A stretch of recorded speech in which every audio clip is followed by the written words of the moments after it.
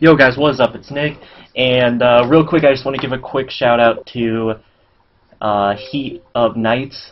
He told me about this. Wasn't playing Mud, I was playing the new Buried Zombies with my friend, and so got on. He let me know. Xbox, I think, is the only one so far. You get your 5 Future Star cards back, or 6 if you collected them all, or however many you collected. I got all of them back, so I will be able to remake my team, and I'll actually continue to play this game. So just wanted to let you guys know that right now my team looks like pretty much crap, as you can see. But what I'm going to be doing is making all flashback cards that will have the future stars in them. And may have a couple of others, because some positions don't have a flashback card or a future star, so there may be a little bit of an exception in certain places. But definitely look forward to that video. I'll definitely try to get it up tomorrow.